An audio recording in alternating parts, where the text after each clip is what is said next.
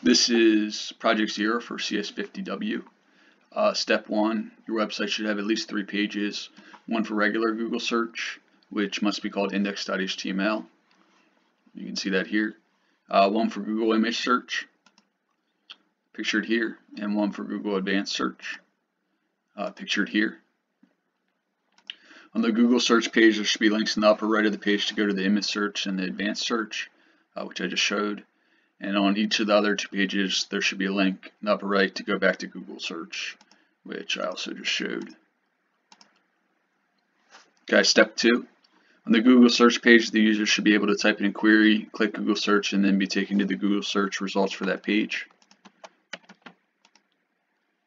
Shown there.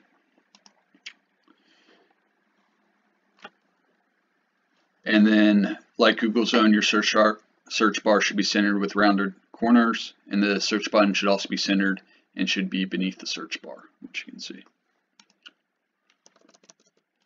Okay, step 3.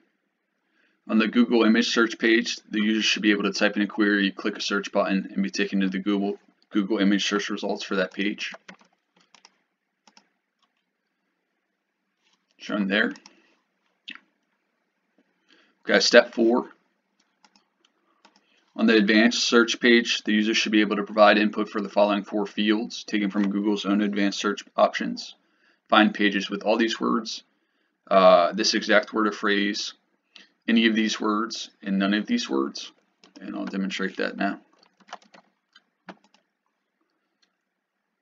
So, all of these words.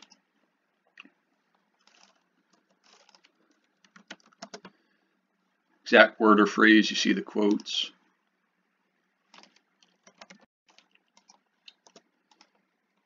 Any of these words.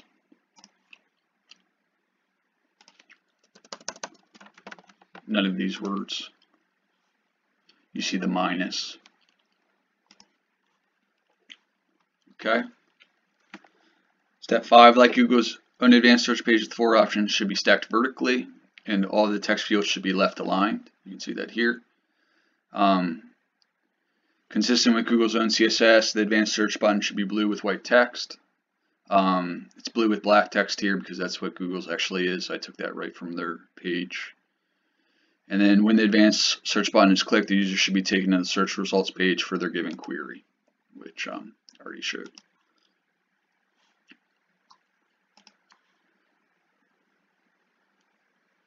Step 6, add an I'm feeling lucky button on the main Google search page. Consistent with Google's own behavior, clicking this link should take users directly to the first Google search result for their query, bypassing the normal results page. And then here you see the redirect notice, which is an expected consequence of a security feature implemented by Google. And then finally, step 7, the CSS you write should resemble Google's own aesthetics. I came close to that.